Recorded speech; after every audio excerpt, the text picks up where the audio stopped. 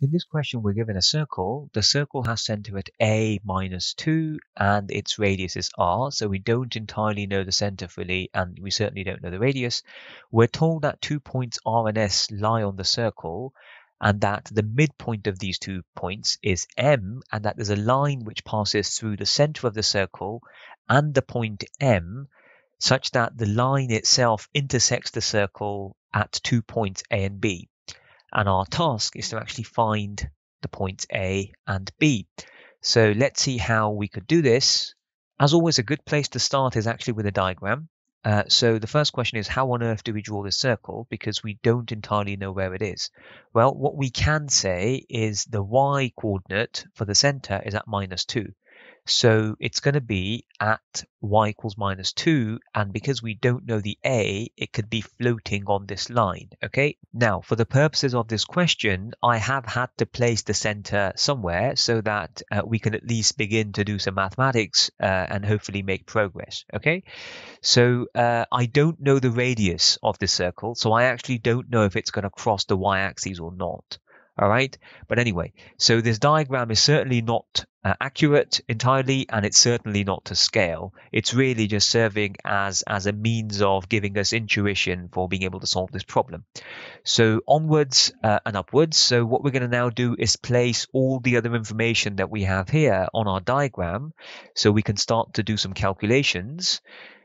So we see that our point R is sort of 2, 3, so it's going to be sort of slightly to the right and a bit high, and then S is 10, 1, so it's going to be more to the right and slightly not as high, and M is the midpoint of R and S, so we have that there, and the line L passes through the center of the circle and M, so we have L here. And obviously L is crossing our circle at 2 points A and B, and that's what we need to figure out. So what's our approach going to be in solving this problem? Well, we're going to have to figure out the equation of the line L, and we're going to have to figure out the equation of the circle. And once we have those two equations, we can solve them simultaneously to figure out solutions which are going to be giving us the exact coordinates for points A and B, okay? So it's probably easier to start with trying to find the equation of line L. So what are we going to need? Well, before we go straight into figuring out the equation of L, we need to make sure that we've extracted all the information from this diagram that we actually can.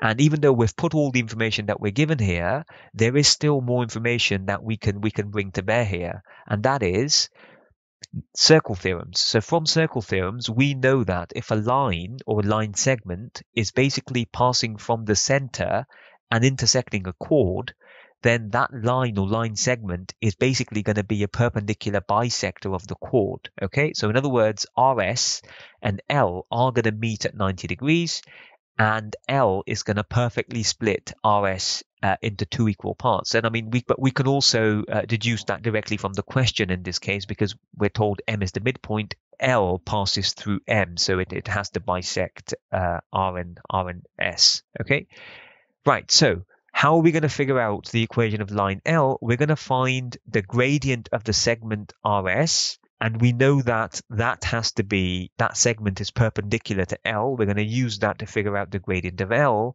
And then we're going to use the fact that M lies on L to figure out the equation of L. In other words, to find the y-intercept of L. Okay, so let's make progress towards that goal. So we can write down the gradient of RS, which is basically the change in y over change in x. So change in y is y2 minus y1, which is 1 minus 3, which is what I have here, and x2 minus x1, which is 10 minus 2, which is what I have here. That simplifies to give me minus 2 over 8, which is essentially a quarter. And so this is the gradient of the segment RS. We don't want that. We want the gradient of the line L, which is perpendicular to RS, which means we flip this and put a negative in front, which will give us 4. So that's the gradient of L, which means the equation of L has to be y equals 4x plus c, where c is yet to be determined. But we know that M lies on L, and we can figure out the actual coordinate of M because M is a midpoint, and so there's a midpoint formula which we've seen now in multiple videos. So I will just tell you how to calculate this directly.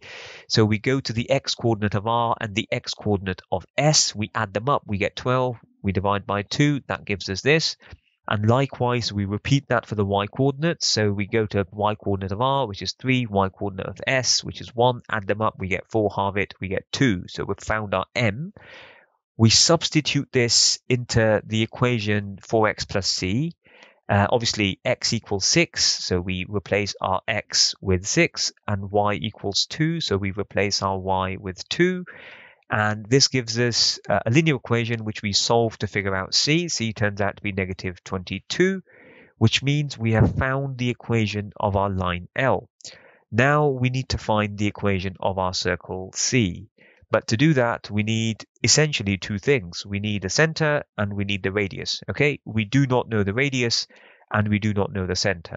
So we're going to figure out the center first. And how we're going to do that? Well, we are going to focus our attention on the triangle RMC. Okay, so we know that this triangle is a right angle triangle, and we explicitly have the coordinates for R and M, and only the coordinate for C is basically partly unknown. Okay, and what we can do is we can basically apply Pythagoras' theorem to this right angle triangle to figure out what A is going to be. So to apply Pythagoras' theorem, I'm going to need to figure out the lengths of the three sides of the triangle, so we can do that one at a time. We will use the standard distance between 2 points formula, which you should be familiar with, and we've used that in many videos up until now, so I'm just going to run through that rather than writing the formula down, which is you figure out the change in x, square it, and you figure out the change in y, square it, and square root it. So x2 minus x1 is 6 minus 2, I square that. y2 minus y1 is 2 minus 3, I square all of that, and then I take the square root of that, obviously having summed the two quantities I figured out. So that would give me the distance or the length Rm. I repeat that for the points M and C. I'm using C as my x2, y2 and M as my x1, y1. So change in x is a minus 6. So I've got that squared there, plus change in y is minus 2 minus, or minus 2 take away 2, which is what I have here, squared. So we've got this distance, and we do the same thing for the final side, hypotenuse, where I'm using C as my x2, y2 and R as my x1, y1. I would leave you to check the details on this one. It's literally the same formula applied for the third time. Well, we now turn to Pythagoras, and what does Pythagoras actually tells us? Pythagoras tells us that if I take my longest side, my hypotenuse, whatever that length is, in our case, it's going to be a minus 2 squared plus minus 5 squared, all square rooted, which is what I have here. So I take my longest side, right? And when I square the length, which is what I have here, that has to be equal to one of my shorter sides, okay? And in this case, 6 minus 2 is going to be 4, so that's what I have here. And then 2 minus 3 is going to be minus 1, which is what I have here. So Pythagoras tells us we're going to have this side length squared. So that's my side length. I've squared it. The summed with the side length of the other shorter side, which is what I have here. In other words, the same thing as this, squared, okay? So now what we have to do is solve this equation to figure out A. Now this looks horrible, but it's not that bad because all of these square roots are going to cancel with these squares in each one of these terms, okay? Which means what we're going to end up with, it's going to be this expression here, or this equation here rather. All right, so the 25 here is coming from the negative 5 squared. The 17 is coming from the 1 squared, or the negative 1 squared plus the 4 squared. And the 16 is coming from the negative 4 squared. And lastly, the a minus 2 squared on the left and the a minus 6 squared on the right are coming from the a minus 2 squared here and the a minus 6 squared here. So we just have to solve this, and at worst it's a quadratic. It turns out it's not even going to be that bad. So let's see. So we expand this double bracket, standard expansion. So the first term is going to be a squared. The cross term is going to be 2 times a times by negative 2, which is going to be negative 4a. The final term is going to be negative 2 squared, which is going to give me 4. The 25 just sort of is as is. And the 17 on the right-hand side and the 16 are going to combine to give me 33. The a minus 6 expands rather nicely. Again, the first term is a squared. The second term, or the cross term rather, is going to be 2 times a times by negative 6, which is negative 12a. And then the final constant term in this case is going to be negative 6 squared, which is 36. So we tidy this up because the a on the left and right hand side are just going to cancel, right? And we can simplify further because the 4 plus 25 gives me the 29, and the 33 plus 36 give me 69, and the minus 12a can be taken to the left-hand side, and the 29 can be taken to the right-hand side.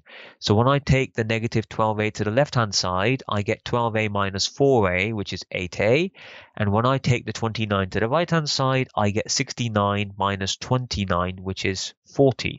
Okay, and then we just get a to be 5. So in other words, we've figured out what our center C is. It's the 0.5 minus 2. And so all we need to do now to write down the equation of the circle is to actually figure out what the radius is. But hey presto, we know what the radius is because the triangle from which we got this equation by doing Pythagoras on actually had the point C and R already on it, okay?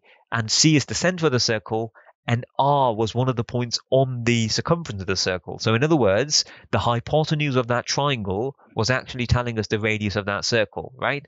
And we know this expression on the left-hand side here is the hypotenuse squared, isn't it? So we want to figure out the radius. So we figure out the hypotenuse, which is take the square root of this object here. So that's what I've got here, but I know what a is now. A is 5. So I'm going to stick 5 in there. 5 minus 2 is 3. 3 squared is 9. So I'm going to have 9 plus 25. So my radius is root 34, which means my equation of the circle is going to be this, right? The center is at 5 and minus 2, and the radius is root 34. So we're in a position to solve the equation of the circle and the line simultaneously.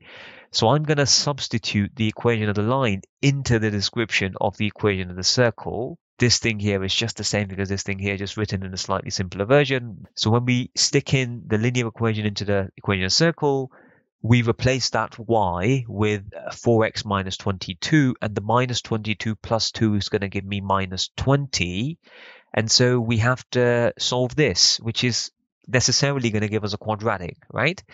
But actually, we can make life easier by noticing something. If we factorize out a 4 from 4x and a 4 from minus 20, we will get this thing here. So 4 on the outside and x minus 5 on the inside, and that really helps us because we have an x minus 5 already, okay? And since that square is going to apply to everything on the inside, we are going to end up with x minus 5 squared and 16 lots of x minus 5 squared on the left-hand side, which means we can combine this with this. So I've got 1 of something and I've got 16 of something, which means I have got 17 of that thing, and the right-hand side is unchanged. But now we see that when we divide both sides by 17, 17 goes into 34 twice. So we actually get this, which is nice and easy. We take the square root of this, which gives us root 2 with a plus and minus, and we take that negative 5 to the right-hand side to actually get 5 plus or minus root 2. So we've figured out our x positions of a and b. And so we substitute this into the equation of the line, y equals 4x minus 22. So we literally replace x by 5x plus or minus root 2. I'm doing the calculations for both points in one step, essentially. So we expand this out, and the 4 times 5 is going to give me the 20. The 4 times plus or minus root 2 is going to give me plus or minus 4 root 2.